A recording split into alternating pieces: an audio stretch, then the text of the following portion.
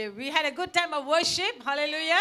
நல்ல ஒரு ஆராதனை வேளை. ஹalleluya. Okay, right now we're going to hear God's word. இப்பொழுது கர்த்தருடைய வசனத்தை நாம் கேட்க The word of போகிறோம். God is a firm foundation over our lives. தேவனுடைய வசனமானது நம்முடைய வாழ்க்கைக்கு ஒரு உறுதியான அஸ்திபாரமாக Every இருக்கிறது. time we hear the word of God, something happens to our spirit ஒவ்வொரு man. முறையும் நாம் கர்த்தருடைய வசனத்தை கேட்கும்போது நம்ம வாழ்க்கையில ஏதோ ஒன்று நடக்குகிறது. Because the word of God is living and active, it is supernatural, it brings transformation to us. ஏனென்றால் கர்த்தருடைய வார்த்தையானது இயற்கை அப்பாலப்பட்ட காரியம் நம் வாழ்க்கையில மாற்றங்களை கொண்டு வருகிற ஒரு வார்த்தையாக Okay, இருக்கிறது. before we start, I know we have prayed, we have worshipped. Let's bow our heads before the Lord. ஆரம்பிக்கிறதுக்கு முன்பாக தலைகளை வணங்கி தேவனுக்கு முன்பாக நாம் ஜெபிப்போம். Father, we thank you for your word. ஆண்டவரே உம்முடைய வசனத்துக்காக நாங்கள் நன்றி Your செலுத்துகிறோம். word is a firm foundation of our lives. உம்முடைய வசனமானது எங்களுடைய வாழ்க்கைக்கு ஒரு உறுதியான அஸ்திபாரமாக Oh, இருக்கிறது. Spirit of God, we pray for the demonstration of your word to bring transformation into our lives. பரிசுத்த ஆவியானவர் உம்முடைய வசனத்தை கிரியை அப்படியாக நம் வாழ்க்கையில் அப்படியாக நடக்க வேண்டும், மாற்றத்தை கொண்டு வர வேண்டும் என்று Oh, சொல்லி sweet நாங்கள் Spirit ஜெபிக்கிறோம். of God, draw us deeper in love with our Father in heaven.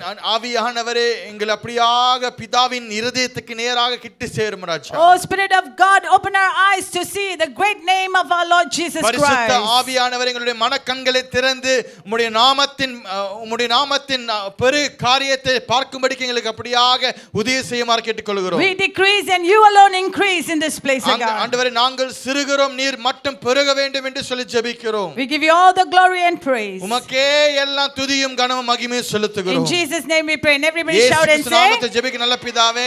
Amen, amen, amen. Okay, today's sermon, before I share the sermon, I want to share something happened in Satyalam, the last that I preached in that place. இன்றைக்கு நான் செய்தியை கொடுக்கிறதுக்கு முன்பாக நம்முடைய கிளை சபை சத்தியாலாம்ல நடந்த ஒரு சம்பவத்தை குறித்து இவங்க பிரசங்கிக்கும் போது நடந்த ஒரு சம்பவத்தை குறித்து சொல்ல இருக்கிறாங்க. Or last sermon or before that particular Sunday. அதற்கு முன்பாக அந்த ஞாயிற்றுக்கிழமை பார்க்கும் பொழுது lot of things that happen in my life throughout ministry, I've seen God speaking prophetically through an eagle. அதாவது என்னுடைய ஊழியத்துல ஆண்டவர் अनेक காரியத்தை தீர்க்கதரிசனமாக செய்திருக்கிறார். தீர்க்கதரிசனம் என்று சொல்லும் பொழுது கழுகை குறித்தனாத ஒரு தீர்க்கதரிசனம். So at that Sunday when I was there, the Lord gave another prophetic vision about the eagle. அந்த ஞாயிற்றுக்கிழமை அந்த சபையில் நான் இருக்கும் பொழுது ஆண்டவர் கழுகை குறித்து இன்னொரு தீர்க்கதரிசன காரியத்தை வெளிப்படுத்தினார். I saw that there was an eagle in that place itself. நான் இந்த காரியத்தை தரிசனத்தில் கண்டேன். என்னவென்றால் ஒரு கழுகானது அந்த இடத்தில் இருக்கிறது. A huge eagle. ஒரு பெரிய கழுகு. But the wings cannot be spread because it's like glued to the body. அந்த கழுகுடைய சிறகுகளை பார்க்கும் பொழுது அது விரிக்க முடியாமல் இருக்கிறது என்றால் தன்னுடைய சரீரத்தில் அது ஒட்டி கொண்டிருந்தது. But the word the Lord gave was, as the church in that place start praying, there will be a release of the wings in that place. ஆனாலும் ஆண்டவர் கொடுத்த வார்த்தை என்னவென்றால் ஒரு சபையாக அந்த இடத்திற்காக நீங்கள் ஜெபிக்க வேண்டும் என்றால் கர்த்தர் உங்களுடைய சிறகுகளை திறக்க விரும்புகிறார். The more the prayer is been released in that place, there will be a liberty in the society in that place. அந்த இடத்தில் அதிக ஜெபங்களை ஏறெடுக்கும் பொழுது இப்படியாக अनेक விடுதலைகள் உண்டாகும். So as time went by, the Lord gave a deeper understanding about that vision.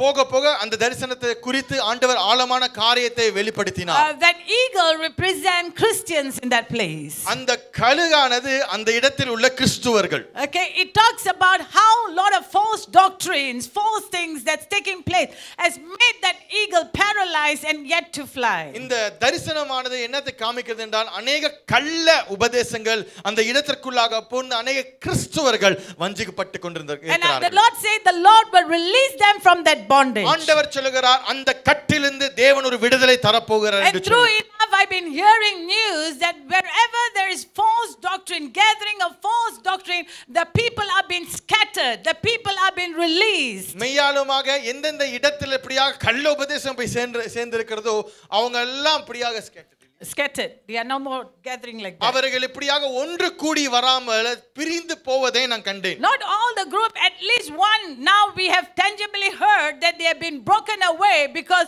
they were clinging on to this false doctrine. ஒரு சில சபைகள் ஆட்களை பார்க்கும்போது விசுவாசிகளை பார்க்கும்போது சபைக்கு வராமல் அவர்கள் தனித்துவமாக தனி சுயேட்சையாக பிரிந்து போனதை இதனால நாம் The பார்த்திருக்கிறோம். prayer of the saints of God is important. தேவன் வீட்டில் ஜெபத்தை ஏறெடுப்பது மிகவும் அவசியம், People முக்கியம். can be set free through your prayer. உங்களுடைய ஜெபத்தின் மூலமாக ஆட்களுக்கு விடுதலை So உண்டாகும். the good news is the scattered people are looking for a true church that will speak the truth. நல்ல செய்தி என்னவென்றால் இந்த பிரிந்து போன ஆட்கள் ஒரு மெய்யான ஒரு உண்மையான ஒரு சத்தியத்தின் உள்ள சபையை தேடிக் And let's கொண்டிருக்கிறார்கள். continue to pray that the eagles will fly freely. Amen. அதனால நம்ம தொடர்ச்சியாக நாம் ஜெபிப்போம், ஆண்டவர் இப்படியாக கழுகுகளை பறக்க செய்வார் So என்று we give சொல்லி. glory for what God is going to do. ஆண்டவர் Amen. ஆண்டவர் செய்ய போகிற காரியத்துக்கு நாம் தேவனுக்கு மகிமை Okay, செலுத்துவோம். this morning I want us to read Isaiah chapter 40 verse 31. இந்த காலவேளையில் ஏசாயா 40வது அதிகாரம் 31வது வசனத்தை நாம் வாசிக்க போமாக. Okay, I'm going to go like a bullet train, fast. Okay, so hear me மிக well. வேகமாக நான் செல்ல போகிறேன். சாதாரண நீங்கள் கவனித்து என்னை கவனித்து கேட்டுக்கொள்ளுமாறு Okay, Isaiah 40 verse 31. ஏசாயா 40வது அதிகாரம் 31வது வசனத்தை நாம் வாசிக்க கேட்போம். But those who hope in the Lord will renew their strength. They will soar on wings like eagles. They will run and not grow weary. They will walk and not be faint. கர்த்தருக்கு காத்திருக்கிறவர்களோ புதுபலன் அடைந்து கழுகுகளைப் போல செட்டைகளை அடித்து எழும்புவார்கள். அவர்கள் ஓடினாலும் களைப்படையார்கள், நடந்தாலும் சோர்ந்து போகார்கள். Amen. This is the passage that I'm going to touch and I'm going to preach on. இந்த பகுதியிலிருந்து எடுக்கிற இந்த வசனத்தை கொண்டு தான் நான் உங்களிடத்தில் பிரசங்கிக்க போகிறேன். Okay, to soar wings like eagle. கழுகைகளை போல செட்டைகளை அடித்து பறப்பது. People of God, I want you to believe in something that I'm going to say right now. தேவஜனமே, நான் சொல்லுகிற இந்த வாக்கியத்தின் மேலாக உங்கள் நம்பிக்கை இருக்க வேண்டும். Not man's word, but God has inspired this. மனிதனுடைய வார்த்தைகள் அல்ல, ஆனால் கர்த்தர் ஏவின வார்த்தை என்று நான் விசுவாசிக்கிறேன். This is a season of harvest. இதுதான் அறுவடையின் காலமாக Do இருக்கிறது. you believe that, church? அதை நீங்கள் விசுவாசிக்கிறீர்களா? The amount of prayer that you have lifted up, the tears that you have shed before the presence of God, the amount of work that you have done for God, this is the year the Lord is going to give unto you as a harvest. நாம் ஏறெடுத்த ஜெபங்கள், நாம் ஏறெடுத்த கண்ணீர்கள், நாம் ஜெப கூடி வரும்பொழுது இப்படியாக காரியங்கள் செய்து நாட்கள வந்து கொண்டிருந்தது. ஆனாலும் இந்த நாட்களை பார்க்கும்போது, இந்த காலத்தை பார்க்கும்போது இது ஒரு அறுவடையின் காலமாக இருக்கிறது. Do you believe that you are going to reap whatever that you have harvested? நீங்கள் விசுவாசிக்கிறீங்களா? நீங்கள் விதைத்த விதையை நீங்கள் இப்படியாக அறுவடை செய்ய போகிறீர்கள் என்று சொல்லி. The sowing time is not over. It's still you have to sow, but literally you are going to see what you have sowed, you're going to reap. விதைக்கிற காலமானது தொடர்ந்து விதைத்துக் கொண்டு தான் இருக்கிறோம். ஆனாலும் அறுவடையின் காலம் இதோ வந்துவிட்டது. Hallelujah. Hallelujah. You will witness that, church. நீங்கள் அதை சாட்சியாக பார்ப்பீர்கள். You will testify God's நீங்கள் அதை goodness. குறித்து தேவன் நன்மைகளை குறித்து சாட்சியாக சொல்வீர்கள். I will reap whatever that I sowed faithfully. நான் எதெல்லாம் விதைத்தேனோ கர்த்தரின் விசுவாசத்தின் அதை நான் அறுப்பேன். Hallelujah. Amen. I want to acknowledge this statement upon this church. இந்த சபையின் மேலாக இந்த வாக்கியத்தை நான் சொல்ல விரும்புகிறேன். For the many times that we have heard from pastors, the many times that we have heard from many people that we have lost one generation. அநேக முறையில் நாம் ஒரு சந்ததியை காணா போய்விட்டது என்று சொல்லி புலம்பிக் கொண்டிருக்கிறோம். Okay, that is the young generation. அதுதான் வந்துட்டு வாலிப சந்ததி. They said the adults know how to clap their hands and worship God. பெரியவர்களை பார்க்கும் பொழுது நம் கரங்களை தட்டி ஆராதிக்க நமக்கு நன்றாக தெரியும். The children automatically knows how to dance. You come and see in the front how will they be dancing and சிறுவர்களை worshiping பார்க்கும் பொழுது God. அவர்கள் தேவனை இடத்தில் நடனமாடி தேவனை ஆராதிப்பார்கள். But one generation that have lost like a touch of God is we were burdened for the young generation. ஒரு சந்ததியானது இப்படியாக தன்னுடைய காரியம், அதாவது ஆண்டவருக்கு உண்டான அந்த அந்த அந்த ஒரு உற்சாகத்தை இழந்து போயிருக்கிறார்கள். So maybe because we focus when the Lord touches when we were young, how vibrant we were for God. ஆண்டவர் அப்படியாக நம்மள வாலிப காலத்தில் தொடும் பொழுது நம் ஆண்டவருக்குள்ளாக எவ்வளவு உற்சாகமா இருந்து சொல்லி நம்ம அதை நினைவு கூற So முடியும். everywhere you go, pastors will share their burden for young people. எங்க போனாலும் இப்படியாக போதகர்கள் தன்னுடைய வாலிப கூட்டத்துக்கு உண்டான அந்த அந்த அந்த ஒரு நோக்கத்தை அவர்கள் அப்படியாக பகிர்ந்து But I want கொள்வார்கள். to rephrase the statement for 2023. ஆனாலும் 2023 இந்த ஆண்டில் I want to rephrase the statement. இந்த காரியத்தை, இந்த வாக்கியத்தை நான் மாற்றி அமைக்க விரும்புகிறேன். There's going to be a great awakening among young people. வாலிபர்கள் மத்தியில ஒரு பெரு எழுப்புதல் உண்டாகும். You can still say amen if you amen feel சொல்லுங்களே. young. If you feel young, you can still say amen. நீங்கள் வாலிபர்னா ஆமென். Okay, there's going to be awakening happening among youths in this nation. இந்த தேசத்தில் இருக்கிற வாலிபர்கள் மத்தியில ஒரு பெரிய எழுப்புதல் உண்டாகும். We have not lost you. அவர்களை நாம் அப்படியே தொலைந்து போகவில்லை. You were just hiding. அவர்கள் ஒளிந்து கொண்டு தான் இருக்கிறார்கள். But you are found now. ஆனா இப்பொழுது கண்டுபிடிக்கப்பட்டு விட்டார்கள். And you are going to rise in the name of Jesus. ஆண்டவராகிய இயேசு கிறிஸ்து நாமத்தில் நீங்கள் எழும்ப போறீங்க. ஆமென். This is the word the Lord is releasing upon young people. இதுதான் வாலிபர் மேலாக ஆண்டவர் கொடுக்கிற வார்த்தையாக இருக்கிறது. Your rising up is going to be even greater than the rising up of before's generation. இதுக்கு முன்னாடி இருந்த சந்ததிகளை பார்க்கிலும் ஆண்டவர் வர இந்த வாலிபர்கள் இன்னும் பெரிய அளவில் அப்படியே எழுப்ப போகிறார். So parents who are seated here, you're worried about your young ones, don't worry. The Spirit of God is going to revive them. தன்னுடைய பிள்ளைகளை அப்படியாக நினைத்து கவலைப்பட்டு கொண்டிருக்கிற பெற்றோர்களே கவலைப்படாதீங்க, கர்த்தர் அவர்களை எழுப்ப போகிறார். Okay, Isaiah 40:31 says, those who wait upon them, their strength will be renewed. You have to be like eagles. காத்திருப்பவர்கள் அவருடைய பலன் அப்படியாக பலன் அடைவார்கள் என்று Throughout the வாசிக்கிறோம். scriptures we see eagles are used, written and explained greatly. வேதாகமத்திலே பார்க்கும்போது கழுகுகளை குறித்து अनेक வசனங்கள் உண்டு. So I'm going to teach today, we're going to go through the sermon about eagles. அதனால இந்த கழுகை குறித்து இந்த காலவேளையில் நாம் கவனிக்க போகிறோம். Okay, so keep in your heart, this is the season of reaping. அதனால Amen. உங்களுடைய இருதயத்தில் இது எப்படியாக பதித்து வைத்துக் கொள்ளுங்கள், இது அறுவடையின் காலமாக Okay, இருக்கிறது. number one, we are going to look at the setting of the nest of an eagle. முதலாவதாக ஒரு கழுகோட கூட்டம் அது கூடு எப்படி இருக்குன்னு பார்ப்போம். Okay, how eagle, the parents give lots of focus on setting up their இந்த nest. கூடை அமைப்பதற்கு இந்த அந்த கழுகானது அது எவ்வளவு அது கவனம் செலுத்தும் என்று நான் கவனிப்போம். Okay, you must know eagles' nests are constructed with attention, total attention. நல்லா கவனிங்க, இந்த கழுகானது தன்னுடைய கூடை அமைப்பதற்கு எல்லா வேலையும் அது செலுத்தும். Okay, it is a cooperative work done by the parents to build the nest. அது அம்மா கழுகும் அப்பா கழுகும் இரண்டும் ஒன்று இணைந்து இப்படியாக அந்த கூடை அமைக்கும். If you look to the studies of this eagle, usually the female will take the upper hand. நீங்க இந்த கழுகை குறித்து பார்த்தீங்கன்னு சொன்னால் பெரும்பாலும் இந்த பெண் கழுகு தான் வந்துட்டு அது வழி நடத்தும். Okay, the building of the home is taken by the female of the அந்த கூடை அமைப்பதற்கு பெண் கழுகு தான் வந்து அது வழி நடத்தும். But we are not ignoring the male. The male brings the supply, the materials to build the nest. ஆனா அந்த ஆண் கழுகு இல்லாவிட்ட அந்த ஆண் கழுகு தான் என்ன செய்யுமா, அதுக்குண்டான எல்லா காரியத்தை கொண்டு வரும். Okay, and you must understand eagles' nests are very big. நீங்கள் புரிந்து கொள்ள வேண்டும், இந்த கழுகோட கூட்டானது பெரிய கூடு. It is said that the eagle's nest can be even 9 feet across. இந்த கழுகோட கூடானது 9 அடி பெருசு. It's like as heavy as a 2 tons. 2 ton உள்ள ஒரு பாரமான ஒரு கூடு. Okay, because of the size is so big that it has to have a solid foundation. அதுக்கு அவர் 2 ton உள்ள அந்த கூடை அது சுமக்க வேண்டும் என்று சொன்னால் அதோடைய அந்த காரியமானது உறுதியாக இருக்க வேண்டும். Okay, they are built on high places.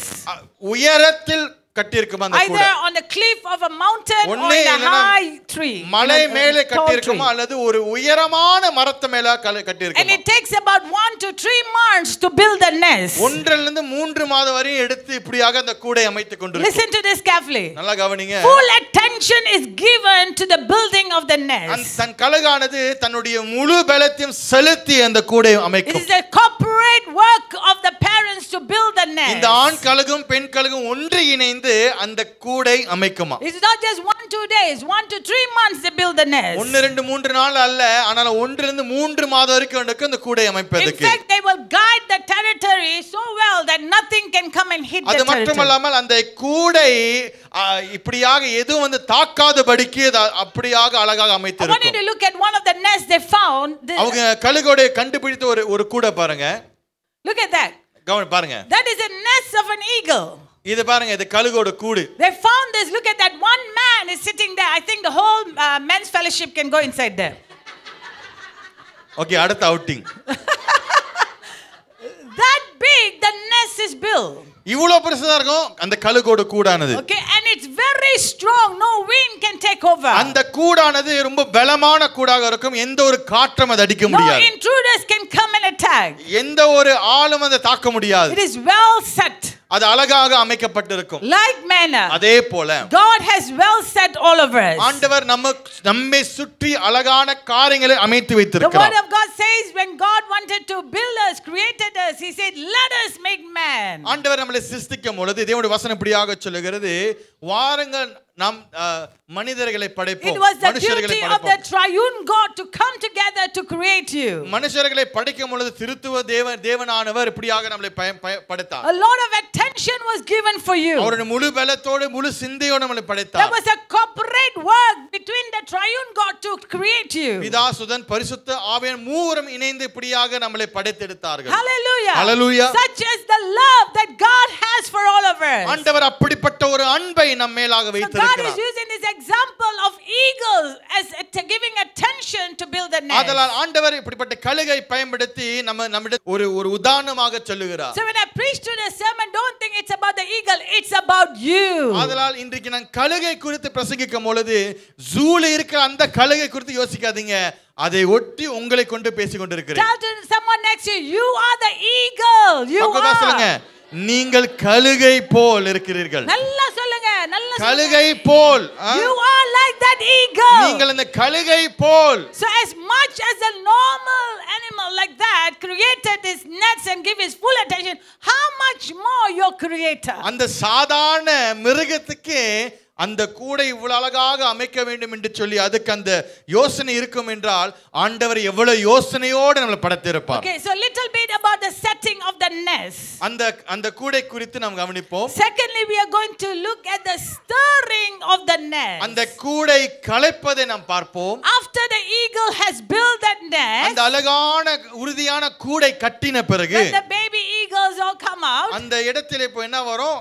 சின்ன கழுகு வரும். there will be a time of maturity. இப்போ இந்த சின்ன கழுகு வளர அதுக்கு முதிர்ச்சி உண்டாகும். Okay, you must understand, eagles in the Bible, it also represent God the Father. அதே நேரத்தில் நீங்க பாத்தீங்கன்னு சொன்னா கழுகானது தேவனையும் இப்படியாக ஒரு சமமாக ஒப்பிடப்படுகிறது. Okay, an interesting thing the mother will do after building the nest and the maturity time comes. அதாவது அந்த கூடை அமைத்த பிறகு இப்ப இந்த சின்ன சின்ன கழுகுகளா இருக்கும் பொழுது அது அப்படியாக வளர்ந்து வரும் பொழுது ஒரு சுவாரஸ்யமான விஷயம் இந்த அம்மா கழுகு செய்யும். Okay, just before that, let us read Deuteronomy chapter 32 verse 11 to verse 12. அதுக்கு முன்பாக நான் வாசிக்கப்போம் உபாகம் 32வது அதிகாரம் 11வது வசனம் 12வது வசனம் வரையிலும் வாசிக்கப்போமாக.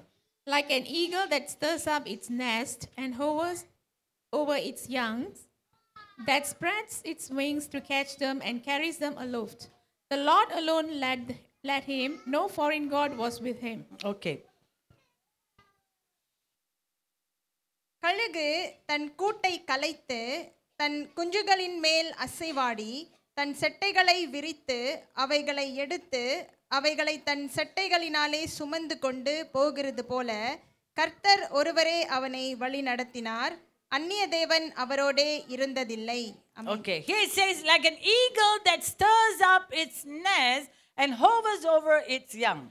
இப்படியாக நம்ம அந்த வசனத்தை வாசிக்கிறோம். உபாகம் 32வது அதிகாரம் 11வது வசனம் 12வது வசனம் வரையிலும் நாம் வாசிக்கேட்டோம். Okay, what the mother will do now after they have been in this comfort zone, இப்ப இந்த தாய் கழுகானது என்ன செய்யும் என்றால் இந்த சின்ன சின்ன கழுகுகளா தன்னுடைய சுகமான இடத்துக்கு வந்த பிறகு the mother and the father will start stirring that nest. இந்த தாய் கழுகும் இந்த தகப்பன் கழுகு என்ன செய்யும் என்றால் அந்த கூடானதை அப்படியாக அசைக்குமா. So the second process is the stirring of the nest. So இரண்டாவது காரியத்தை பார்க்கும்போது கூடை கலைப்பது. You know how do they stir the nest? அந்த கூடை எப்படி திரும்ப கலைக்குமா? The first thing, the materials the father will bring is lot of branches, sharp thorns and all that. முதல்ல நீங்க பாத்தீங்கன்னு சொன்னால் வெளியிருந்து கொண்டு வருகிற எல்லா இந்த branches எல்லாமே எல்லா முள்ளோடு இருக்குமா. Okay, rocks and all that to build that கல்லு strong மண்ணு nest. முள்ளு எல்லாம் இருக்கும். Finally what the mother will do is this. கடைசியா அந்த தாய் கழுகு என்ன செய்யும் என்றால் they will pluck out, the parents will pluck out the feathers and put it on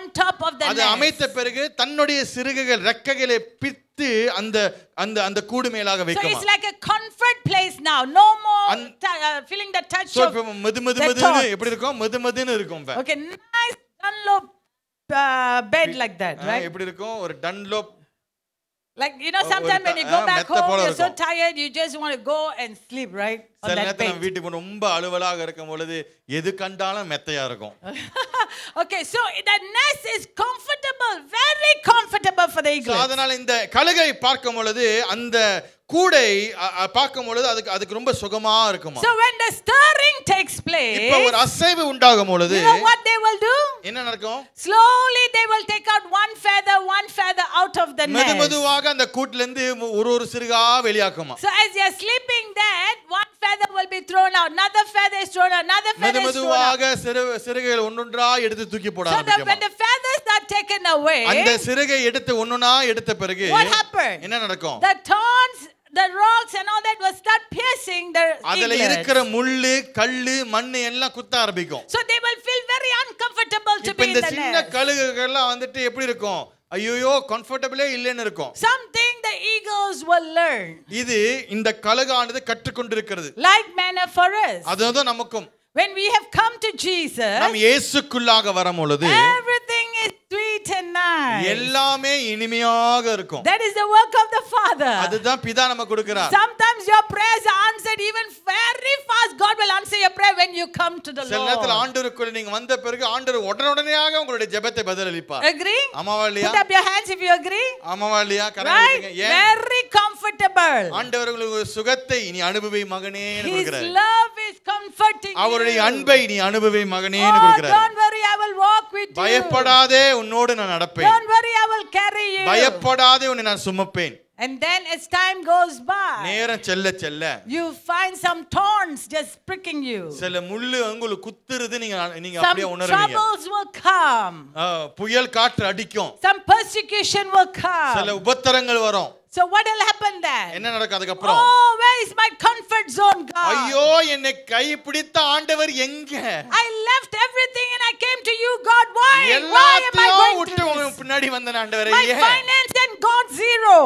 என்னுடைய பொருள் ஆதாரமானது ஜீரோக்கு போயிருச்சு. My children are all N scattered. பிள்ளைகள் எல்லாம் பிரிஞ்சு போய்ட்டாங்க. They are being disobedient. எனக்கு கீழ்ப்படிறதும் இல்ல. All the thorns are start piercing you. எல்லாம் முள்ள குத்த ஆரம்பிக்கும். Agree? ஆமாவா இல்லையா? Agree?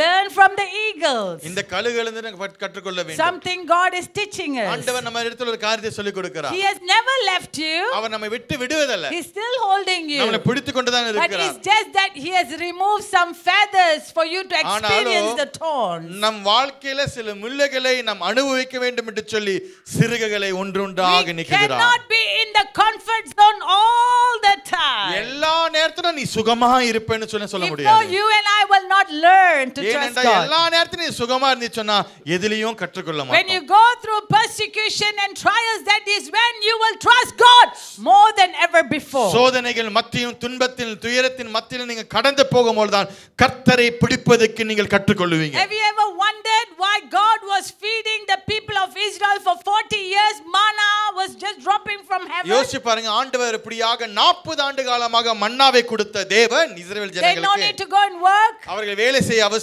இல்லை. Every time they open the morning the door in the morning, the food will be right on the floor. கதவு திறந்தோன காடின ரொட்டி வாசல்ல விழுந்திருக்கும். What they say?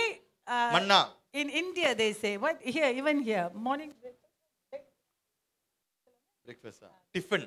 டிஃபன் இல்ல, அந்த பெட்ல இருக்க மாதிரியே வந்து கொடுப்பாங்களே, பெட் காஃபி. Bed coffee. எத்தனை பேருக்கு பெட் காஃபி இப்ப வரைக்கும் கிடைக்குது? எத்தனை பேர் பல்ல வளக்காம bed coffee குடிப்பீங்க?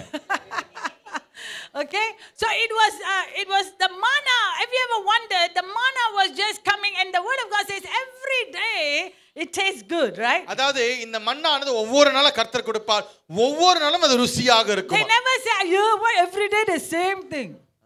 So every day the same taste சொல்லல. சொல்லல இந்த மாதிரி. ஏன் ஒவ்வொரு நாளும் மன்னா? சில பேர் உங்க பிள்ளைங்க அப்படி தான் சொல்லுவாங்க, என்னம்மா எப்போதும் முட்டை கறி, எப்போதும் இதுதான். ஏமா எப்போது upma? Okay, they were feeling good. அவங்களுக்கு அது நல்லா இருந்துச்சு. But after 40 years the Lord stopped the manna. 40 ஆண்டு கழித்த பிறகு ஆண்டவர் மன்னாவை நிற்பாட்டி விட்டார். Why did God stop something that they were enjoying? அவர்கள் அப்படியாக ரொம்ப ருசித்து பார்த்த அந்த காரியத்தை ஏன் ஆண்டவர் நிற்பாட்ட வேண்டும்? Why? Because they have to come out of their comfort zone. ஏனென்றால் அவருடைய சுகமாக இருக்கிற அந்த இடத்தை விட்டு வெளியாக வேண்டும். They have to come to trust God. அவர்கள் கர்த்தரை நம்ப ஆரம்பிக்க வேண்டும். They have to work and do something about what God has planted here on this ஆண்டவர் earth. அவங்களுக்கு வைத்த காரியங்களை வைத்து அவர்கள் அந்த கற்றுக்கொள்ள வேண்டும். So like manner, அதே போல the eaglets in the nest now cannot be in the comfort zone all the time. அதாவது அந்த கூட்டில் இருக்கிற அந்த கழுகானது எப்பொழுதுமே அது ஒரு நல்ல சுகமாக இருக்க வேண்டும் என்று சொல்லி அவசியம் இல்லை. You cannot grow in that comfort zone all the time. அதனால் ஒவ்வொரு நாளும் நாம் சுகமாக இருக்க வேண்டும், அதில் வளர வேண்டும் என்று சொல்லி நம்ம எதிர்பார்க்க முடியாது. So if you are seated here, are you feeling some thorns touching you? So நீங்க இங்க உட்கார்ந்திருக்கீங்க, ஆமா பாஸ்டர், ஒரு முள்ளு ரெண்டு முள்ளு பல முள்ளு என்ன நெருக்கி கொண்டு தான் இருக்கு. Do you feel some rocks that you are walking on some rocks? ஒரு கல்லா ரெண்டு கல்லா வீடே கட்டல அத்தனை கல் வச்சு அடிக்கறானுங்க. கையில தூக்கி இப்படிலாம் செய்றீங்க. Don't worry.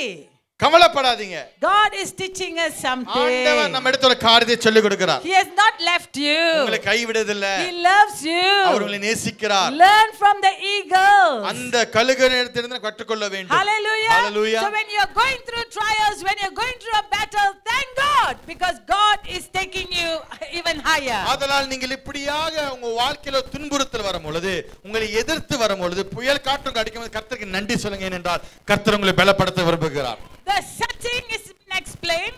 இந்த இடத்துல இந்த கழுகு எப்படி இந்த கூடை அமைத்தது என்று சொல்லி பார்த்தோம். Why the stirring is important. ஏன் அது அசைக்கப்பட வேண்டும் என்று பார்த்தோம். And how the stirring is done has been explained. எப்படி அது அசைக்கப்பட்டது, அந்த கூடானது எப்படி கலைக்கப்படுகிறது என்று பார்க்கிறோம். Why all the stirring?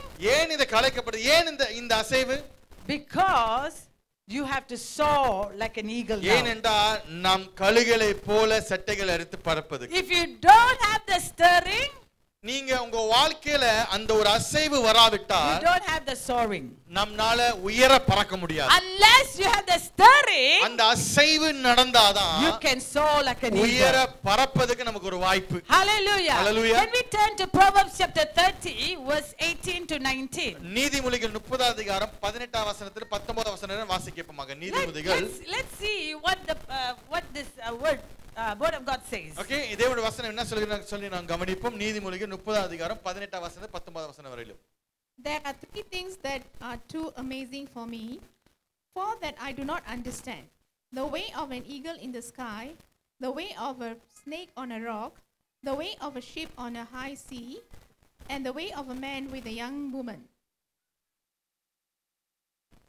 எனக்கு மிகவும் வியப்பளிப்பவைகள் மூன்றுண்டு, என் அறிவு கெட்டாதவைகள் நான்கும் உண்டு. அவையாவன: ஆகாயத்தில் கழுகினுடைய வழியும், கல்மலையின் மேல் பாம்பினுடைய வழியும், நடுக்கடலில் கப்பலினுடைய வழியும், கன்னிகையை நாடிய ஒரு மனிதனுடைய வழியுமே. Okay, sister, if you don't mind, in English again. There are three things that are too amazing for me. Three things are too amazing for me. Okay, Jeremy. Thanks, sir. Okay, carry on, sister. Four that I do not understand: the way of an eagle in the sky, the way of a snake on a rock, the way of a ship on the high seas, and the way of a man with a young woman. Okay, here I'm going to touch on that word where he says, the way of an eagle in the sky. ஆகாயத்தில் கழுகுடைய வழி. Okay, it is said, verse 18. There are three things that are amazing for me. Amazing. One of it is eagles. எனக்கு மிகவும் ஆச்சரியமான மூன்று காரியங்கள். Okay, the word wonderful or amazing, simply we think something that is very pleasing to all of us. ஆச்சரியமானவைகள் என்று சொல்லும் பொழுது நமக்கு பிடித்த ஆச்சரியமான ஒரு விஷயங்கள். But actually the Hebrew word for that, amazing or wonderful, is called pala. அந்த வார்த்தைக்கு எபிரேய வார்த்தை என்னன்னா palak. Okay, pala. H at the back. Pala. Okay, pala is full of wonders. இந்த பாலா பார்க்கும் பொழுது ஆச்சரியத்தக்கம் உள்ளது. Okay, it's not just amazing, wonderful, but full of wonders. ஆச்சரியமானவைகள். So the eagle in the sky is like full of wonders for me. அதனால் இந்த ஆகாயத்தில் கழுகுடைய வழியை பார்க்கும் பொழுது அது ஆச்சரியமானவை. So for you especially you are the eagle, you are a wonder. அதனால் நீங்கள் அந்த கழுகை போல இருக்கிறீர்கள் என்று சொன்னால் கர்த்தருடைய கண்களுக்கு நீங்க ஆச்சரியமானவர்கள். It is not just wonderful, pleasing, not just like you are a wonder. நீங்க உங்கள் ஆண்டவர் ஆச்சரியமாக அப்படியாக படைத்திருக்கிறார். In fact, it's called full of wonder. அதெல்லாம் நீங்க பார்க்கிறபடியாக ஆச்சரியமானவைகள் என்று சொல்லி நான் கவனிக்கிறோம். Turn to someone. You have not turned before and said, wow, you're full of wonder, la. பக்கத்து பாஸ் சொல்லுங்க, மிக நம்முடைய ஜெபமானது இயேசு கிறிஸ்து நாமத்திலே வானத்தை பரலோகத்தை தொட்டு அதிலிருந்து பதிலை கொண்டு வரும். You can pray for someone from Malaysia to someone who's in London. Malaysia தேசத்திலிருந்து லண்டன்ல இருக்கிற ஒரு ஆளுக்கு நீங்க ஜெபம் பண்ணலாம். In the name of Jesus. இயேசு கிறிஸ்து நாமத்திலே. And God answers that prayer. ஆண்டவர் அவ்வளவு தூரமா இருந்தாலும் பதிலை கொடுப்பார். You can go to an empty restaurant, sit there and suddenly you feel company of people coming in. ஒரு காலியான ரெஸ்டாரன்ட் நீங்க உட்காரும்போது திடீர்னு பாப்பீங்க எல்லாம் நிறைய பேர் கூட்டமா கூடுவாங்க. Hallelujah. Hallelujah. You can walk into an empty building, completely run out building, and your church is planted there. That building will be in wonder because all the people will come to rent in that place. ஒரு காலியான ஒரு கட்டடத்துக்கு போகும்போது அது ஒரு எதுக்கோ பயனில்லாத புண்ணியமில்லாத ஒரு இடமாக இருக்கும். ஆனா சபையை ஸ்தாபித்த பிறகு அப்படியாக அந்த இடமாக செழிப்பாக செழிக்கும். That is the full of wonder you are. ஆண்டவர் அப்படிப்பட்ட மிகவும் ஆச்சரியமான உள்ளவர்கள் நீங்க என்று சொல்கிறார். Your company will stand prosperous. Your company will stand strong because you are there in that company. உங்களுடைய அலுவலகமானது இப்படியாக அது உறுதியாக நல்லா சம்பாதிக்கிறேன் என்றால் நீங்க அந்த இடத்துல வேலை செய்யுங்க. Because why? ஏன்? Jesus is with you. ஏனென்றால் கர்த்தர் நம்மோடு கூட இருக்கிறார். God Almighty is with you.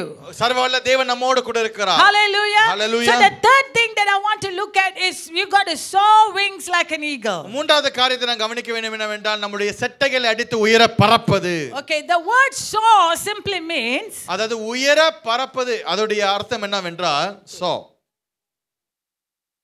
The definition, அதோடைய அர்த்தம். okay, eagle meant to soar. You are meant to soar. நல்லா கவனிங்க, கழுகானது வெறும் பறக்கிறதுக்கு மட்டும் இல்ல, அது உயர பறப்பதுக்கு படைக்கப்பட்டது. Okay, that you will it will maintain in high height. அது உயர் என்று சொல்லும்போது அதிக உயரமான இடத்தில் எந்த ஒரு பறவைகளும் எட்டாத ஒரு உயரத்தில் பறக்கக்கூடியது கழுகு. Soaring is to maintain height in the air without flipping wings, but using any engine power. அந்த கழுகை பார்த்தீங்கன்னு சொன்னா தன்னுடைய செட்டைகளை ரொம்ப நேரம் அடிக்காது, சில நேரம் அடித்து சில நேரத்துல நேராக வைத்து தான் பறக்கும். Okay, when they soar wings like an eagle, when they start soaring, what happened? It's wait, let me just read this to you. Increasing rapidly above usual level. They go even higher and it will increase rapidly. தன்னுடைய செட்டைகளை நேராக வைத்து அது பறக்கும் பொழுது அது இன்னும் உயர பறக்க அது செய்கிறது. Okay, so simply means soaring is not flipping, but is soaring you can go high. அதாவது பறப்பது என்று சொல்லும் பொழுது சும்மா சாதாரண இடத்துல சாதாரண உயரத்தில் அல்ல, உயரமான இடத்தில் பறப்பதுதான் கழுகு. That is you. அது நீங்க. You are meant to soar. நீங்கள் உயரமான இடத்தில் பறப்பதற்கு கர்த்தர் உங்களை அப்படியாக நியமிக்கிறார். You don't meant to flip. You don't do this, but you soar. சட்டைகளை அடித்து கீழே பறப்பதல்ல, ஆனாலும் தேவன் அப்படியாக நம்முடைய சட்டைகளை அவர் அப்படியாக அடித்து உயர பறக்க செய்கிறார். Very quickly some of the characters of an eagle. கழுகோடைய சில குணாதிசயங்களை கவனிப்போம். Okay, eagles have good vision. கழுகை பார்க்கும் பொழுது அதுக்கு நல்ல ஒரு பார்வை இருக்கிறது. They can see, in fact, one of the articles that I was reading, they can see 5 kilometer away. அது எவ்வளவு தூரம் பார்க்க முடியும்? 5 கிலோமீட்டர் தூரம் பார்க்க முடியும். Tell me 5 kilometer how far it is? 5 kilometre தூரம் எவ்வளவு தூரம் சொல்லுங்க? From church to where? சபையில இருந்து எவ்வளவு தூரம் இருக்கும்? அது 300 கிலோமீட்டர்யா. From church to Chowkit, that 3.5 I think. Ampa? Okay, Chowkit. All right. So can you imagine the distance that they can see? யோசிங்க, அந்த கழுகோட கண்ணானது எவ்வளவு தூரம் பார்க்க முடியும்? I'm talking about from up to down. மேல இருந்து கீழே வரைக்கும். Okay, so they have a very strong vision. அப்படியாக அந்த கழுகோட கண்ணானது பார்வையானது அவ்வளவு பலன் உள்ளது. And they are very determined, they are very fervent. அது மட்டுமல்ல கழுகுக்கு உறுதியான ஒரு காரியம் இருக்கிறது. Okay, if they want to attack the prey, they are very focused. அது தன் எதை தாக்க வேண்டும் என்று அது பார்த்துட்டா அது கவனித்து போய் தாக்கும். And they have very sharp, a very clear vision. அது மட்டுமல்ல நல்ல தெளிவான ஒரு நோக்கம் பார்வை இருக்கிறது. If they set their goal on that, That's it. அது மேல கண்ணு வெச்சிருச்சுனா அவ்வளவுதான், அதை எடுத்துறணும். Okay, that is in character, one of the characters of an eagle. அதுதான் கழுகோடைய ஒரு குணாதிசயம். Let me ask you right now. உங்களுக்கு பார்த்து கேக்குறேன். You have set goals. உங்களுக்கு லெக்குகள் இருக்கிறது. You have vision. உங்களுக்கு தரிசனம் இருக்கிறது. The Bible says without vision my people perish. வேதாகமம் சொல்லுகிறது தரிசனம் இல்லாமல் என்னுடைய ஜனங்கள் சீர்கெட்டு போவார்கள். I like the way Pastor Arnold described, if you don't have a vision, it's like a chicken without a head. அதாவது உங்களுக்கு தரிசனம் இல்லாவிட்டால் நோக்கம் இல்லாவிட்டால் கோழி தலையில்லாத கோழியை போல தான் சுத்தி கொண்டிருப்பீங்க. How will a chicken walk without a head? தலையில்லாத கோழி பாத்திருக்கீங்களா? சொல்லுங்க, நடந்து காமிங்களே. ஒன்னு எடுத்து அறுத்து போட்டு பாருங்க. Okay, it goes all over, it knocks itself, we don't know where, there's no direction. கோழி முண்டமா இருக்கிற கோழி அங்கேயும் அடிச்சு செத்து போயிடும். But if you have a vision, ஆனா உங்களுக்கு நோக்கம் இருக்கும் என்று சொன்னா, you have a goal before you. அதாவது உங்களுக்கு இலக்கு இருக்கும். Hallelujah. So eagles have visions that are strong. அதனால நீங்கள் இந்த கழுகோடைய பார்வையை பார்க்கும் பொழுது நல்ல பலனான ஒரு பார்வை. Ask yourself, உங்களை பார்த்து கேளுங்க, do you have a goal set before you? உங்களுக்கு முன்பாக ஒரு இலக்கு இருக்கிறதா? Do you have a vision set before you? உங்களுக்கு முன்பாக தரிசனம் இருக்கிறதா? Do you want to achieve something? ஒரு காரியத்தை கையாள வேண்டும் என்று சொல்லி நீங்கள் தீவிரமாக இருக்கிறீர்களா? City Tabernacle overall as a church we have a vision. City Tabernacle பாக்க ஒரு சபையாக நமக்கு ஒரு நோக்கம் இருக்கிறது. Hallelujah. Hallelujah. One of the vision that we are talking about and it's happening is building the City Tabernacle in 14 states. அதுல ஒரு நோக்கம், அதுல தரிசனம், ஒரு மாநிலத்தின் இப்படியாக சபையை ஸ்தாபிக்கப்பட வேண்டும். We are working towards that vision. அதுக்குண்டான காரியங்களை செய்து We கொண்டிருக்கிறோம். are working that goal. அதுக்குண்டான அந்த லெக்குக்குண்டான காரியத்தை நாம் செய்து கொண்டிருக்கிறோம். Even in your personal life, உங்களுடைய தனிப்பட்ட வாழ்க்கையிலும் சரி, have a goal. உங்க வாழ்க்கையில ஒரு இலக்கு இருக்க Have வேண்டும். a vision. உங்க வாழ்க்கையில தரிசனம் இருக்க And வேண்டும். you like that eagle walk towards that vision. அந்த கழுகை போல நீங்கள் அந்த தரிசனம் மேலாக உங்களுடைய பார்வையானது தெளிவாக இருக்க It's வேண்டும். not easy.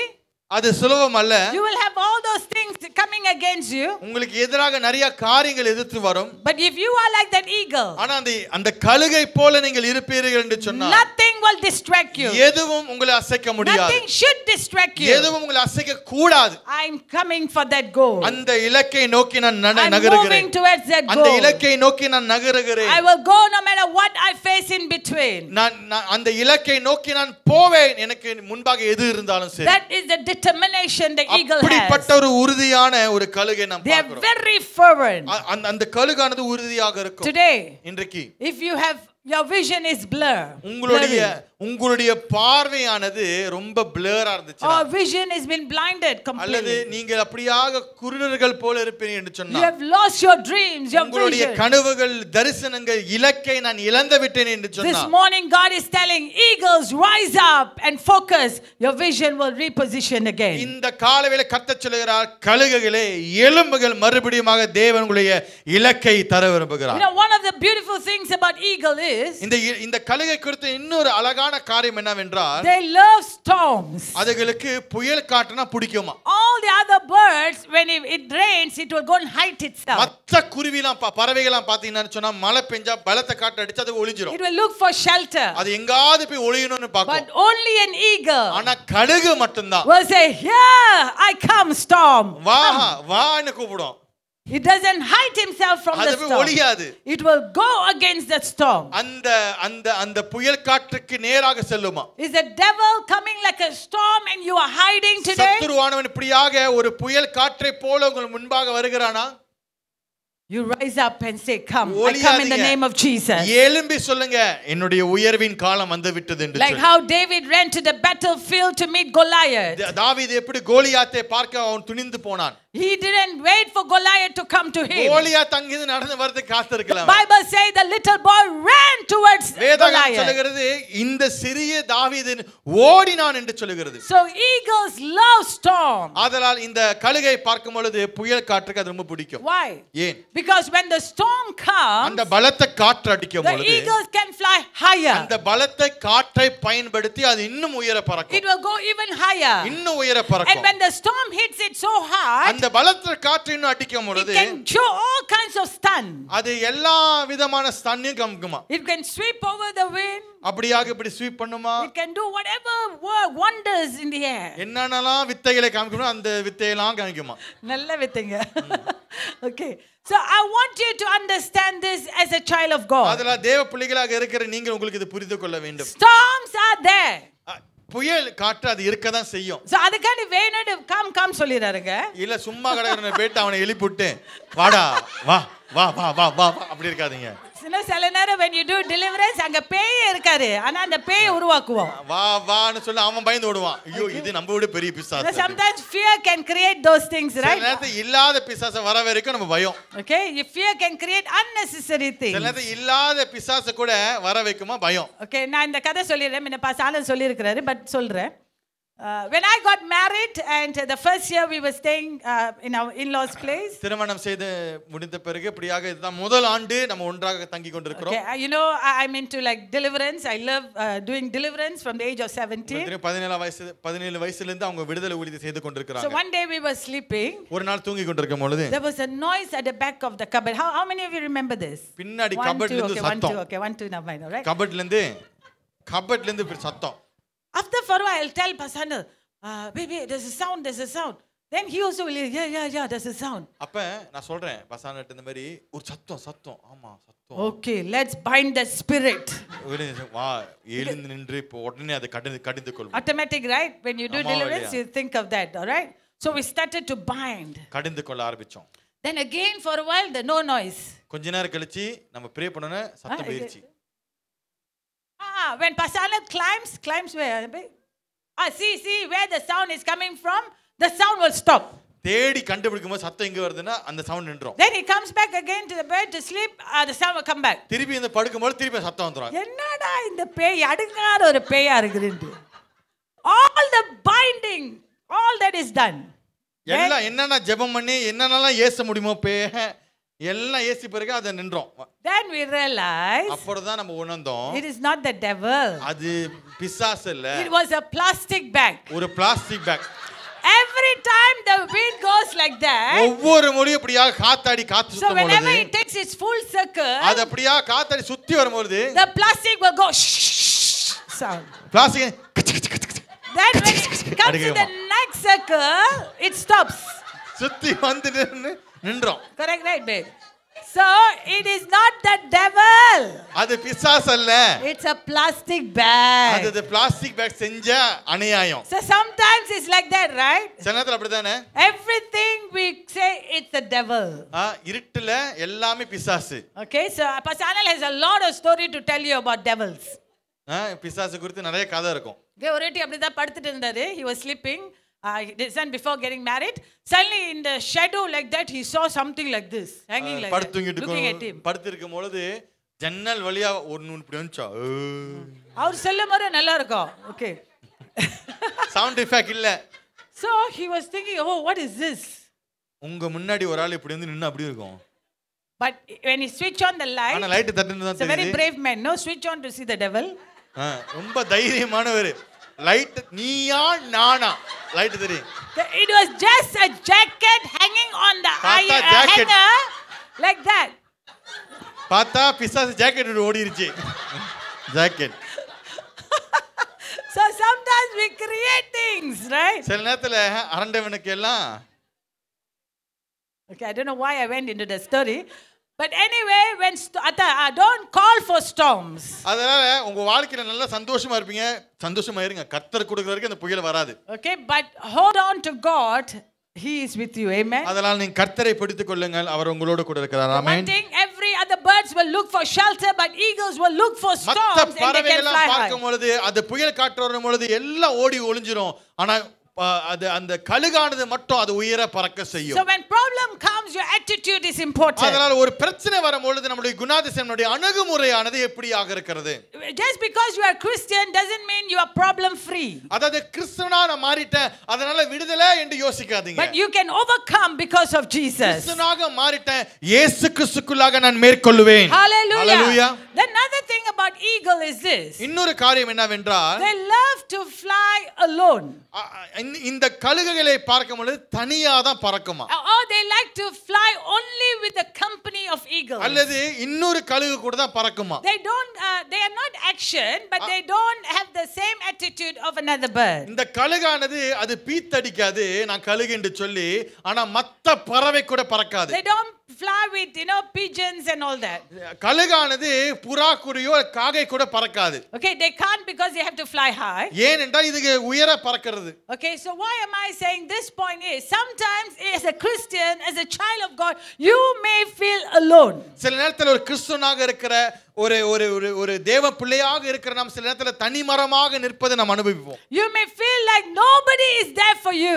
யாருமே என்னோட கூட இல்லையே. How many of you have felt like that? எத்தனை பேருக்கு அந்த மாதிரி நீங்க உணர்றீங்க? யாருமே கூட இல்லையே.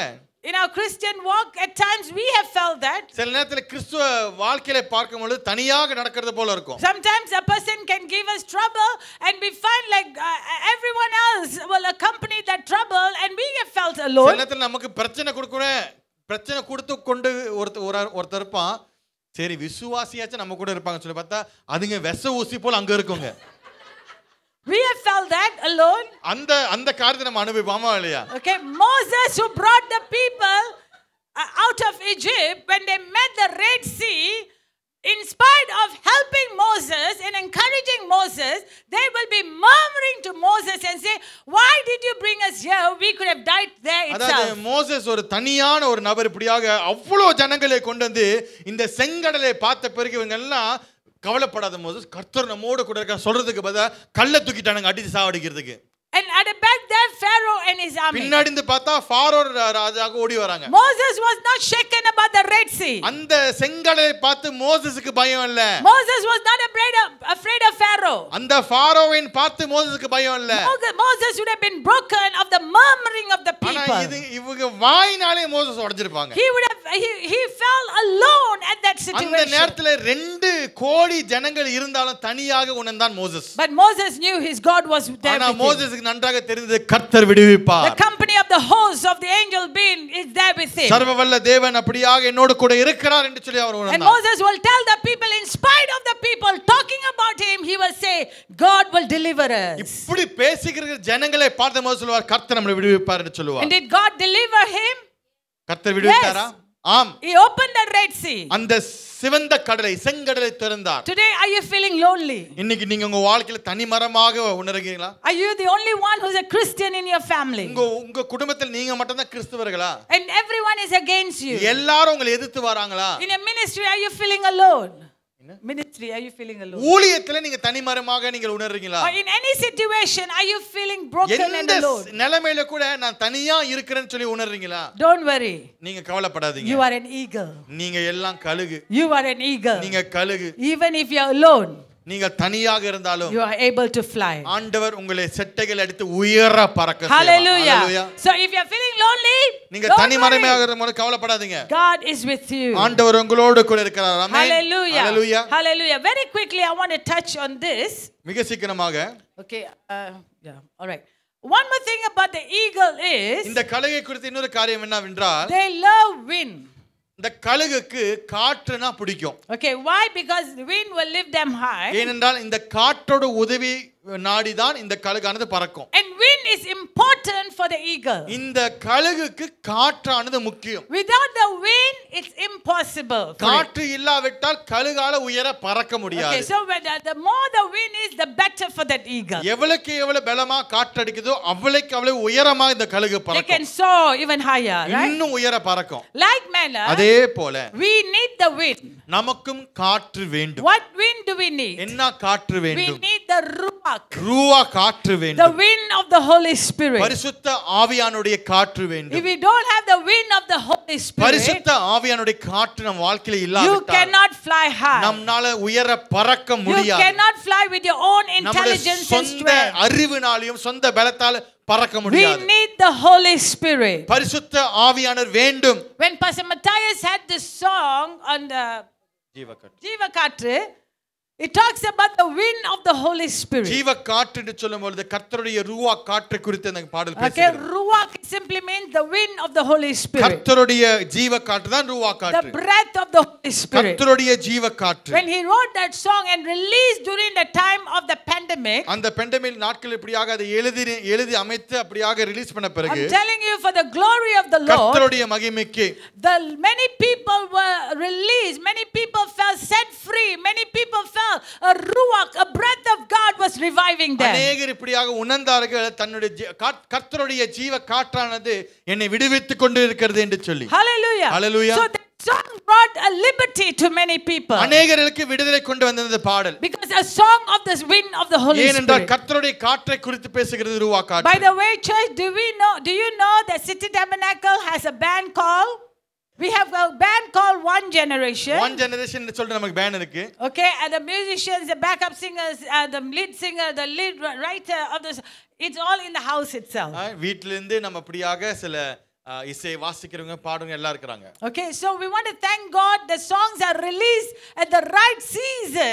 சரியான காலத்தில் கர்த்தர் இப்படியாக நம்மை பயன்படுத்தி சரியான பாடல்களை அமைக்கும்படிக்கு நான் கர்த்தரை One generation doesn't write songs for popularity. One generation சொல்லும்போது நம்மளுடைய புகழ்ச்சிக்கும் கீர்த்திக்கும் பாடலை எழுதுவதல்ல. The songs are written for the season, for the time. அந்த காலத்திற்கு ஏற்ற ஒரு பாடலை எழுத கர்த்தர் The latest was called புதிய வானம் புதிய பூமி. The lyrics was given by Pastor Arnold. புதிய வானம் புதிய பூமி சொல்லப்படுகிற இந்த பாடலானது வரிகளை கொடுத்தது நம்மளுடைய பாஸ்டர். கொஞ்சம் கை தட்டினா நல்லா இருக்கும். For the glory of God. Amen. We have to thank God for songs are released in the house itself. நம்ம ஆண்டவருக்கு நன்றி சொல்ல வேண்டும் என்று சொன்னால் இப்படிப்பட்ட பாடல்கள் கர்த்தர் நம் மூலமாக ஏற்படுத்தி கொடுக்கிறார். And I think that song புதிய வானம் புதிய பூமி it's for the coming revival. Everybody is talking about revival now. புதிய வானம் புதிய பூமி என்று சொல்லும்போது வருகிற எழுப்புதலை குறித்து அநேகர் எழுப்புதலை குறித்து பேசிக் கொண்டிருக்கிறார்கள். That we will rule and reign without Jesus. நாம் ஆண்டவரோடு கூட சேர்ந்து இப்படியாக ஆளுகை செய்வோம். Okay, so in order for us to fly, for us to soar wings like an eagle, we need the Holy Spirit. நம் கழுகையை போல உயர பறக்க வேண்டும் என்று சொன்ன நம் வாழ்க்கையில காற்று பரிசுத்த ஆவியானுடைய காற்று வேண்டும். If you don't have the power of the Holy Spirit, பரிசுத்த ஆவியானுடைய வல்லமை இல்லாவிட்டால் you cannot testify as you like. The power empowers you to testify and change someone. நமக்கு சாட்சியாக நிற்க முடியாது. பரிசுத்த ஆவியா நம்ம மேல இறங்கும் பொழுது நம் பலன் உண்டாகி நம் தேவனுக்காக சாட்சியாக வாழ்வோம். It is the power of the Holy Spirit that teaches us and comforts us and strengthens us. பரிசுத்த வல்லமை தான் அப்படியாக நம்மை கற்பித்து கொடுக்கிறது, நமக்கு அப்படியாக பலப்படுத்துகிறது, அதே நேரத்தில் அப்படியாக நம்மை ஆறுதல் செலுத்துகிறது. To pray for someone for healing, it's not your power, your intent. We need the power of the Holy Spirit, the wind of the Holy Spirit. ஒரு சுகத்துக்கு நீங்க ஜெபம் பண்ண வேண்டும் என்று சொன்னால் அவர் மேல கரங்களை வைக்கும்போது உங்களுடைய கரம் அல்ல, உங்களுடைய பலன் அல்ல, உங்களுடைய ஜெப வார்த்தைகள் அல்ல, பரிசுத்த ஆவியானுடைய ஏவுதல். If you want a breakthrough in your life, you need the power of the Holy Spirit. உங்க வாழ்க்கையில ஒரு திடீர் மாற்றம் விடுதலை வர வேண்டும் என்று சொன்னால் பரிசுத்த ஆவியானுடைய வல்லமை அவசியம். Then I can soar wings like an eagle. அப்பொழுது நான் சட்டைகளை அடித்து உயர பறப்பேன். Okay, the wind of the Holy Spirit in you can write it down, 1 Corinthians chapter 12 verse 7 to 11. 1 கொரிந்தியர் 12 அதிகாரம் 7 இலிருந்து 11 வசனம் வரை எழுதிக் கொள்ளுங்க. It talks about the spiritual gifts are given to the believers. விசுவாசிகளுக்கு இப்படியாக ஆவிக்குரிய வரங்கள் கொடுக்கப்பட்டிருக்கிறது. The Holy Spirit like a wind can come and give you spiritual gifts. பரிசுத்த ஆவியானவர் இப்படியாக நமக்கு ஆவிக்குரிய வரங்களை கொடுத்திருக்கிறார். Okay, and then it says in Galatians chapter 5 verse 22 to 23, கலாத்தியர் 5 அதிகாரம் 22 வசனம் 23 வசனம் வரையிலும் the Holy Spirit can sanctify us and give us good fruits, good characters. பரிசுத்த ஆவியானவர் நம்மை கழுவி நம்மை சுத்தப்படுத்தி நமக்கு நல்ல உணவை தருவார். So the wind of the Holy Spirit can lead us into the character. அதனால் இந்த ஆவியானவர் நம்மை நல்ல ஒரு குணாதிசயத்தில் வழி நடத்துவார். Okay, in Acts chapter 1 verse 8 it says, அப்போஸ்தலர் 1 அதிகாரம் 8 வசனத்தை வாசிக்கும் பொழுது the Spirit of God empowers us. பரிசுத்த ஆவியானவர் இறங்கும் பொழுது நமக்கு பலன் உண்டாகும் என்று சொல்லி வாசிக்கிறோம். So you can go on and on to see how important the wind of the Holy Spirit. அதனால் தொடர்ச்சியாக இப்படியாக நாம் வசனத்துக்கு அடுத்து வசனத்தை நாம் வாசிக்க முடியும். பரிசுத்த ஆவியானவர் எவ்வளவு முக்கியம் என்று சொல்லி. My last point here. என்னுடைய கடைசி பாயிண்ட் என்னவென்றால், if you can only hold on to this, I mean you can hold on to all the other points, but hold on to what I'm going to say right now. நான் சொல்லுகிற இந்த காரியத்தை நீங்கள் முக்கியமாக கருத வேண்டும். Okay? See, you would have read this before, or you have received a document in your WhatsApp, or you have read this before. இது நீங்க எங்க படிச்சிருக்கலாம், எங்காவது படிச்சிருக்கலாம், இந்த டாக்குமெண்ட் இந்த வாட்ஸ்அப்ல நீங்க எடுத்துக்கலாம். Okay, Pastor Matthias also reminded me about that one character of that eagle. இந்த கழுகை குறித்து இன்னொரு குணாதிசயம் இருக்கிறது. I've read that before, but I want to emphasize that very quickly. இத குறித்து நான் வாசித்து இருக்கிறேன், நான் மிக சீக்கிரமா சொல்ல போறேன். And after this I want to see throughout your journey you will come back and testify his goodness. பிறகு உங்களுடைய பாதைகளில் கர்த்தர் செய்கிற சாட்சிகளை நீங்கள் அப்படியாக அறிக்கை செய்வதை நான் கேட்க விரும்புகிறேன். Eagles, when they get hold of a snake, கழுகானது சர்ப்பத்தை, தரையில இருக்கிற சர்ப்பத்தை பிடிக்கும் பொழுது, okay, there's an article there, I will just share with you. அவங்களுக்கு கொடுக்குறேன், சொல்றேன் கேளுங்க. What they will do is they will capture that snake. கழுகானது என்ன செய்யும் என்று சொன்னால் அந்த பாம்பை, சர்ப்பத்தை பிடித்து they will carry that snake up on the air. என்ன செய்யும்? மண்டலங்களுக்கு, அதாவது மேலே எடுத்து செல்லும். The eagles doesn't fight the snake in the ground. கழுகானது அந்த சர்ப்பத்தை தரையில சண்டை போடாது. It picks it up and it bring that thing up because he wants to change the battleground of the fight. அது உயரத்துக்கு அந்த பாம்பை எடுத்து சென்று, ஏனென்றால் தரையில மேல அதோட யுத்தத்தை அது மேல்படுது, மண்டலங்களில் சண்டை போடும். Learn something from the eagle right now. கற்றுக்கொள்வோமாக. They don't fight in that ground level as the snake. கழுகானது பாம்பை போல தரையில சண்டை போறதில்லை. It changes to its ground, its authority by picking the snake and bringing it to its ground. அத பாம்பை பிடித்து மண்டலங்களை அதோட இடத்துக்கு எடுத்து சென்று இப்படியாக கொத்தி சாவடிக்கும். Up there it will throw that snake down. அந்த மேல இருந்து கீழ தூக்கி போடும். And when that happens, what happened to the snake is this. மேல இருந்து கீழ விழும்போது இப்ப அந்த பாம்புக்கு என்ன நடக்கும்? The snake has no stamina. இப்ப அந்த பாம்புக்கு இருந்த பலனும் போயிடும். No power. இருந்த பலனும் போயிடும். Okay, no balance. It cannot balance in the air. நீங்க அந்த மண்டலங்களுக்கு எடுத்து போகும்போது அந்த பாம்புனால மேல அதனால அசைய முடியாது. The snake becomes useless, weak. தரையில இருக்கும்போது அது என்ன வேணா செய்யலாம், மேல போன பிறகு அதனால ஒண்ணும் பண்ண முடியாது. Okay, so on the ground it is powerful, the snake is powerful. தரையில இருக்கும்போது அந்த சர்ப்பத்துக்கு அதுக்கு பலன் இருக்கும். It is wise and deadly. அது தரையில இருக்கும்போது அது விஷமானது, அது சாகடிக்க கூடியது. But when it's picked up, ஆனாலும் அது மேலே எடுத்து சென்ற பிறகு the snake has no power. அந்த சர்ப்பத்துக்கு எந்த ஒரு பலனும் கிடைக்காது. Church, சபையே, are you fighting your battles in the ground level? நீங்க உங்களுடைய யுத்தத்தை தரையில தான் சண்டை போட்டுட்டு இருக்கீங்களா? Every time I'm going through this problem, ஒவ்வொரு முறையும் நீங்க ஒரு பிரச்சனைக்குள்ளாக வரும் பொழுது ask yourself, நீங்க உங்களை பார்த்து கேள்வி are கேளுங்க. you up in that ground of where God has set you up there? அதாவது நீங்க தரையில தான் இருக்கீங்களா அல்லது கர்த்தர் நியமித்த அந்த மண்டலங்களில் எடுத்து போய் சண்டை போடுறீங்களா? Ephesians chapter 6 verse 12 says we don't fight against flesh and blood but against every spiritual in the spiritual realm. Our fight is there. எபேசியர் 6:12 வசனத்தை நான் வாசிக்கிறது போல நம்மளுடைய யுத்தமானது மாம்சத்துக்கு எதிராகவும் இரத்தத்துக்கு எதிராகவும் அல்ல, ஆனா ஆவிக்குரிய மண்டலங்களில் நாம் யுத்தங்களை போட வேண்டும். I pray that this morning நான் இந்த காலையில நான் ஜெபிக்கிறேன் that you will realize what I'm sharing to you right now. நான் சொல்லுகிற இந்த காரியத்தை நீங்கள் உணர்ந்து கொள்வீர்கள் என்று சொல்லி. If you are facing your problem over and over and over and over again, மறுபடியுமாக உங்களுடைய பிரச்சனையானது தீராத ஒரு பிரச்சனையாக இருக்கிறது, rise up to the different ground that God has set for you. ஆண்டவர் உங்களுக்கு நியமித்த அந்த இடத்துக்கு போங்க. Your ground is not in the same level as the devil. உங்களுடைய இடமானது தரை அல்ல. Your ground is in the upper, in the இடமானது ஆவிக்குரிய மண்டலம். Rise up in the spirit realm. ஆவிக்குரிய மண்டலங்களில் எழும்ப வேண்டும். And break the works of the devil there. பிசாசுடைய காரியத்தை பலத்தினை அந்த இடத்துல உடைக்க வேண்டும். Once you do that, அதை நீங்கள் செய்யும் பொழுது your stamina is lost. அந்த பிசாசு அந்த இடத்துல வேலை செய்ய முடியாது. There's no power over you.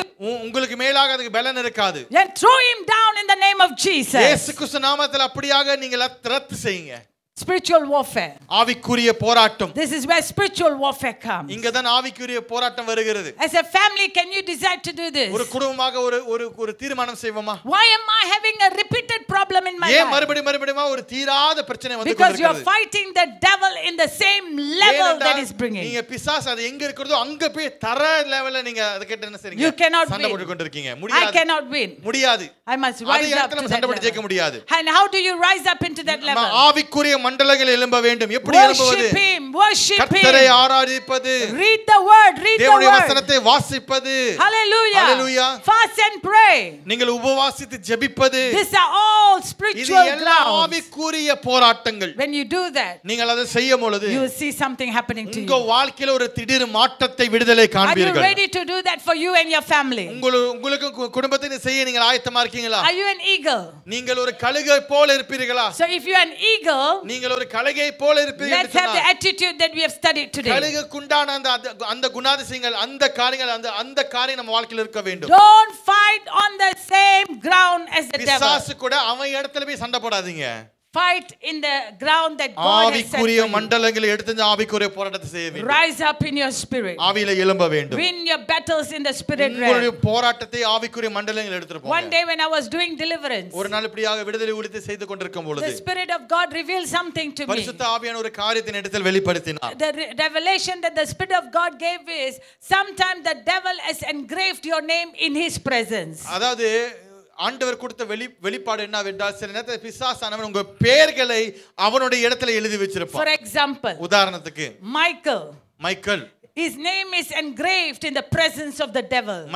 Michael brother மைக்கேலோட பேர் வந்து பிசாசுலாம் எல்லாம் பாட்ல எழுதி பாரு சொல்லு. An assignment is given. இப்போ இந்த மைக்கேலை எப்படியாவது அடிக்கணும். Okay, and what happened is his name is engraved in the presence of the devil. பிசாசுலாம் இப்ப மைக்கேலோட பேர் பாக்குது Michael. The spirit of God said, erase the name in the presence of the devil. பரிசுத்த ஆவியானவருடைய கிரியையை பார்க்கும் பொழுது அவன் எழுதின அந்த பேரானது அழிக்க செய்வார். That minute that person was delivered in Jesus name. அழிக்க அந்த விடுதலை ஊழியத்துல சொல்லும் பொழுது அவருக்கு விடுதலை உண்டானது. Don't ever think you have come as a Christian, the devil has ignored you. அதாவது நீங்க கிறிஸ்துவுக்குள் வந்த பிறகு இனி நமக்கும் பிசாசுக்கு இந்த சம்பந்தம் இல்ல, அவன் நம்ம விட்டுருவாய் ஜாலின்னு பேராதீங்க. You are in number 1 list for him. அவன் அப்பதான் வைப்பான், ஒரு டாட் எடுத்து டாட் போடுவாங்க உங்களுக்கு. He is not bothered about the people of the world. அதாவது இந்த உலகத்துல குறிதுக்கு அவனுக்கு கவலை இல்ல. His concern is you. கைவிட்டு போன உங்களை தான் பாப்பான். But today, ஆனா இன்றைக்கு don't fight him in the same level as he is. தரையில போய் சண்டை போடாதீங்க. Rise up in your spirit. மண்டலங்களை எழும்புங்க. Cancel that assignment. அவன் நேர்மித்து வைத்த ஒவ்வொரு அம்புகளையும் உடைங்க. Break the spirit of poverty. வாழ்க்கையில இருக்கிற எல்லா அப்படியாக ஏழையான அந்த காரியங்களை உடைங்க. Every lethargic spirit, break it in the spirit realm. சோம்பலான ஆவியை உடைங்க. Rise up and do wonders. Because you are full of wonder. Could you all stand and I invite the musicians to come? We're going to take one song and we want to minister.